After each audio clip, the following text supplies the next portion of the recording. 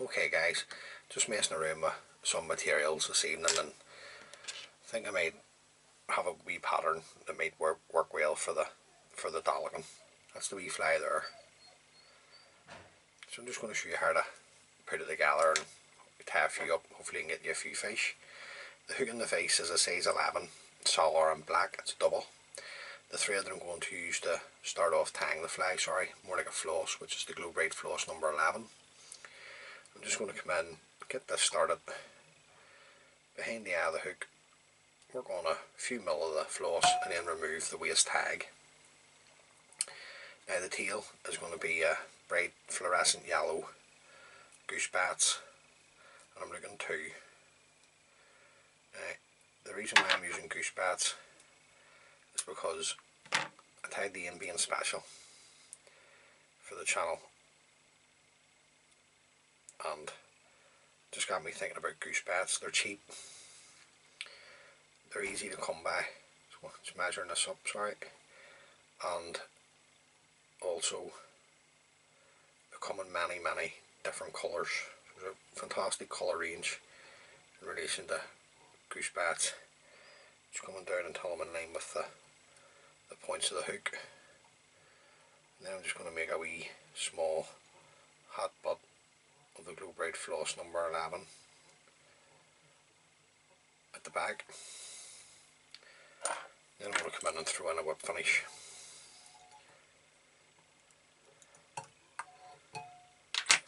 Then we can trim away our Glo Bright Floss. Now you got to protect that, so you can either use super glue and varnish. It's up to yourself. I'm just going to come in with some UV resin, just a small amount.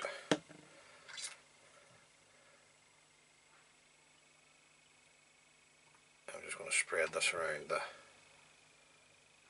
tag at the back. Don't want any get onto the goose bats. Then I'm just going to come in with my torch and cure the resin.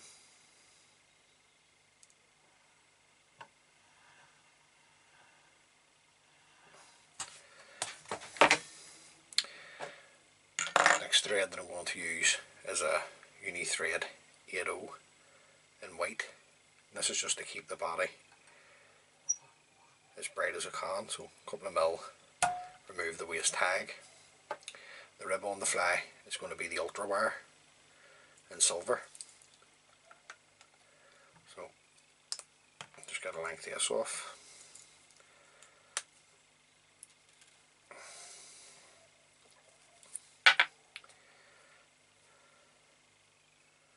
Then I'm just going to catch this in underneath the shank of the hook.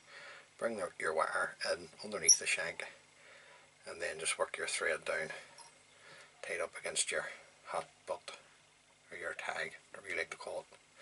The body is going to be the Mirage Tinsel, the Opal Mirage in large, Biots.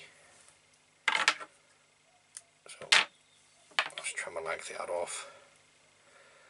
After this up to the hook, just come round with a turn, just pull it in the length of the body, and then I'm just going to work my thread back up, tying that in. I'm just going to come round with the Opal Mirage Tinsel with just one turn overlapping the other,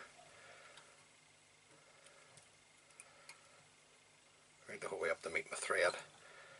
I'll lay it around, a couple of turns to secure, come in and trim away the excess. Then I can bring up my rib. Now I'm looking 3 turns onto the body of the silver wire. I'll lay this around with my thread. A couple of turns to secure. I'm going to bend and bring away the wire. At this stage I'm going to switch over to a uni thread 801 black. I want the head to be black. Now you could keep the white thread on and tie with that if you wish, and then just colour it up with a permanent marker. I'm going to come in and trim away the white tan thread and the excess of the black. Now the wing is going to be grey squirrel tail, dyed black. some here already prepared in the stacker. Now you can have the wing as long or short as you like, it's up to you, it's your fly. I'm just going to have my wing going right about halfway into the tail or so. So I'm just going to hold it here with my finger and thumb and my scissors. Just trim away the excess. And I'm going to come in and get this as close to the shank of the hook as I can. Around with a pinching loop. And then a couple of turns to secure that in. Now, just want to check. Okay, happy enough with that. Now, squirrel has a tendency to pull out. So the best thing to do here is, this is some super glue, or if you don't like using super glue, you could use some clear varnish. Sally Hansen's Hard as Nails, something like that. I'm just going to take that down over the cut ends and back up. Then I'm going to get 2 strands of Mirage. Now this Mirage has a red tinge off it. So just getting 2 strands of the Mirage.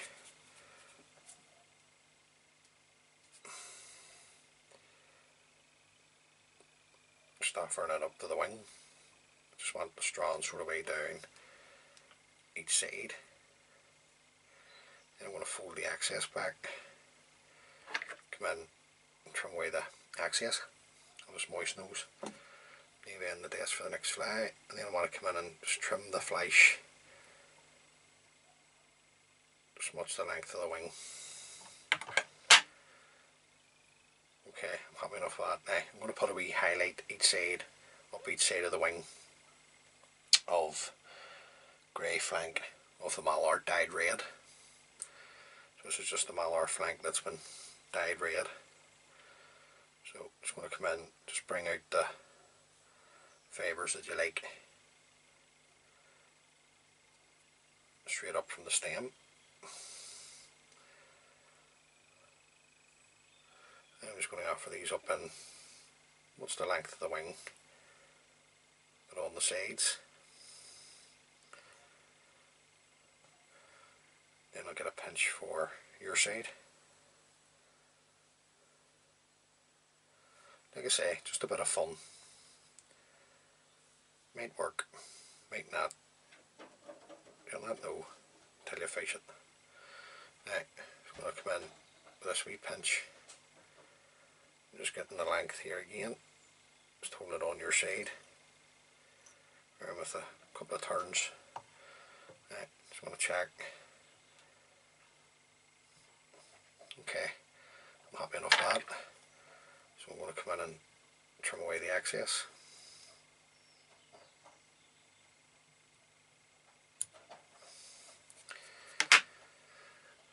And I'm going to just take my thread down over the cut ends. Back up, put a wee throat on the fly. I'm just going to use this wee cheap, this is just a cheap Indian hen cape.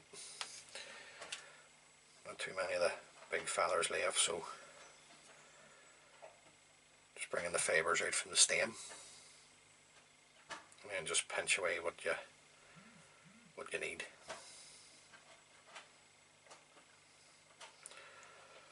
Just a small throat underneath the wee fly, pinch and loop it up the way.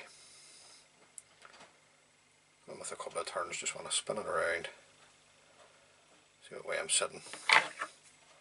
I'm happy enough with that. So I just want to come in and clip away the excess, and then bring my thread down over the cut ends of the blue hen.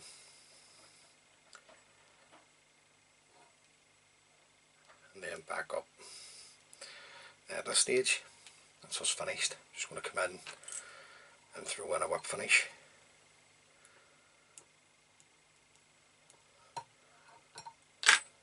Come in, trim away the tan thread. First coat onto the head, as always. Super glue. Just onto the head. the whole way right round.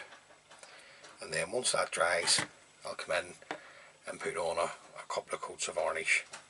So there you go guys, just a wee bit of fun, wee fly that might work well for the Dollaghan. If you fish for the Dollaghan, and some of the rivers are starting to fish well now for them, tie a few of those up. Hopefully they can catch you a few fish. If they do, let me know how you get on. As always, many thanks for taking the time to tune in to watch the video. If you like the wee videos I'm putting together, please think about subscribing to my channel. It helps the wee channel out. And until next time, tight lines.